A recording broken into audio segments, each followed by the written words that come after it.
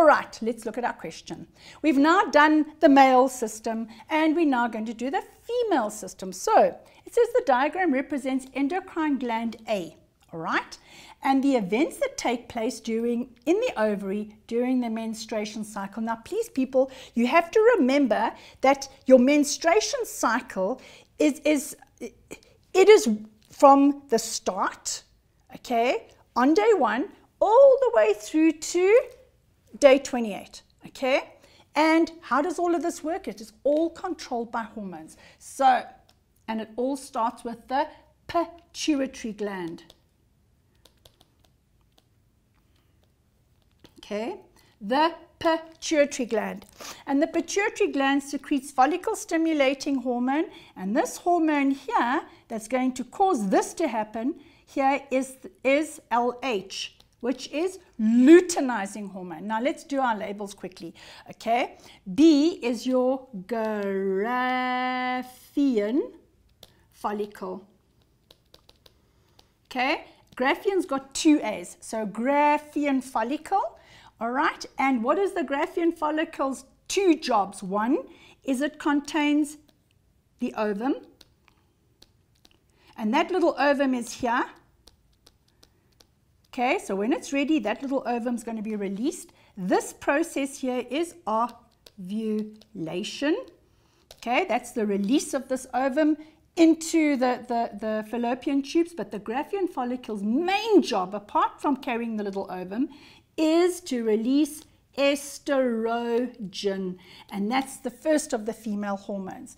Okay, then D is the corpus luteum. Okay, corpus luteum.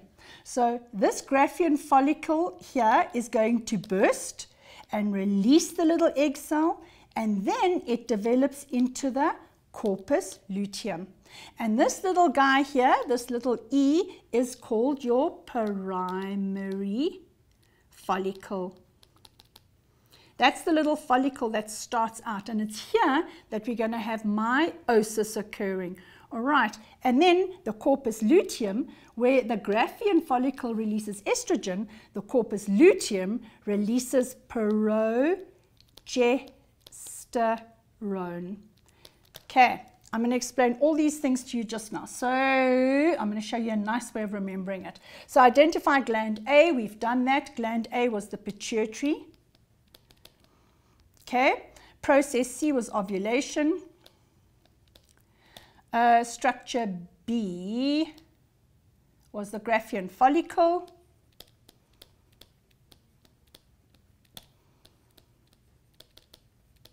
Okay, and structure D was the corpus luteum. Corpus luteum. Alrighty, now name the hormone responsible for process C. I've already told you is luteinizing hormone, and we can just write LH. You don't even have to write luteinizing hormone, but just in case you don't know how to spell it, it is luteinizing hormone. Okay, LH is perfect.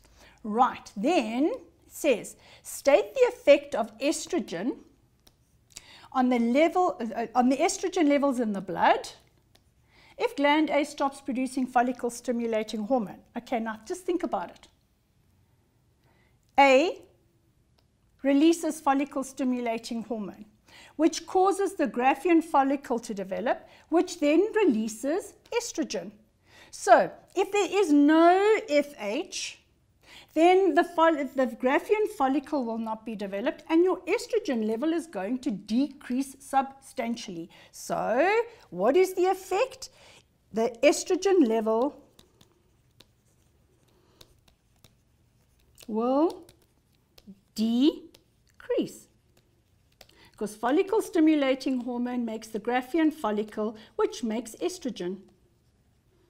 Does that make sense, guys and girls? Does that make sense? Lower follicle stimulating hormone, and your graphene follicle is now going to have an issue, so you're not going to have, or you're going to have less estrogen.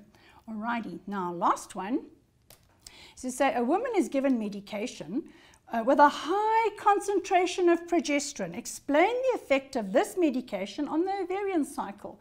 All right, now remember we've got two cycles. We've got the ovarian cycle, okay, which is what happens in the ovaries until the ovaries release the ovule ready for fertilization. And we have the uterine cycle, which is the increasing in the size of the uterus so it gets ready for implantation. And then when implantation doesn't happen, so fertilization doesn't occur, that endometrium has to tear away and get ready for the next cycle.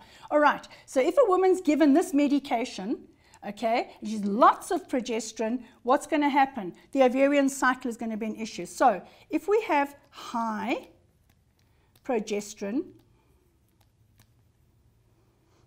level, it inhibits the secretion of follicle stimulating hormone. All right, pituitary gland does that.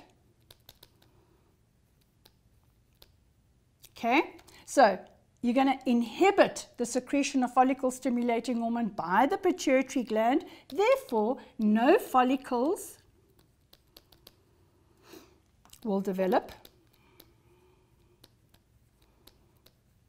Okay, and therefore there will be no ovulation. Okay, easy, easy, easy. Now, an ovariotomy is a term used to describe the surgical removal of ovaries. So you're going to cut those ovaries out. Explain why a female who has undergone an ovariotomy will not continue to menstruate. People, use your common sense. Okay, so you've got ovaries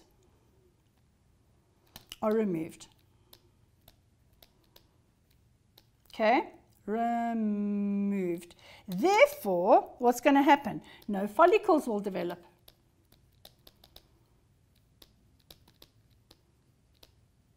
Okay, if no follicles develop, what's going to happen? Therefore, no estrogen, okay, will be produced. Why? The follicles produce estrogen. So if the ovaries aren't there, they're not going to make follicles. If there's no follicles, they're not going to make estrogen. Okay, so then the endometrium won't thicken for implantation, okay, and therefore will not need to break down and be discharged during menstruation. Okay, does that make sense? Listen, you've got, this is what I'm going to do. Okay, look here, guys and girls. Okay, we have the pituitary gland. And I'm going to lose lots of abbreviations here because it's a lot to get through to you and we're running out of time. So the pituitary releases follicle stimulating hormone. Okay, what does the follicle stimulating hormone do? It causes the development of the primary follicle, and that primary follicle is then going to develop into the Graphene follicle, okay, with ovum. Okay, because that ovum sits inside the Graphene follicle. Now what happens? Graphene follicle releases estrogen. Okay, estrogen has two jobs. One, it prepares the endometrium. So the endometrium starts to thicken. Okay, and what else does estrogen do? Estrogen stimulates the pituitary to release luteinizing hormone. Okay, now we've got this luteinizing hormone.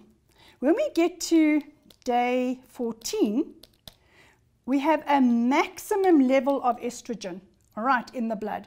And luteinizing hormone around day 14 causes ovulation. All right, and with ovulation, we now have the ovum, and that little ovum is ready for fertilization. Okay, now the luteinizing hormone goes along, and what does it do? It controls the development of the corpus luteum from the Graphene follicle. The Graphene follicle. So it's the luteinizing hormone that makes the Graphene follicle develop into the corpus luteum. So, and then it stops, the Graphene follicle stops producing estrogen. Therefore, the level decreases. Okay, but what also happens here is the corpus luteum is now going to release progesterone. Okay, what does progesterone do? It inhibits follicle stimulating hormone from being released by the pituitary, and it preps, so this is 1, 2, it preps and maintains the endometrium. Okay, almost finished. Sure, I'm running out of time. So now, look at this. What happens then is, if there is no fertilization, okay, no fertilization takes place, what happens then? Your corpus luteum degenerates, okay, and therefore no progesterone, because it's the corpus luteum that produces the progesterone, and therefore you have a decrease in the level. And that decrease in the level will stop inhibiting follicle stimulating hormone, and it's going to cause the endometrium to break, and menstruation takes place. And then the whole story starts again, and the pituitary is going to release more follicle stimulating hormone. People, if you remember what I've just done here, and you can go over it, you have got it.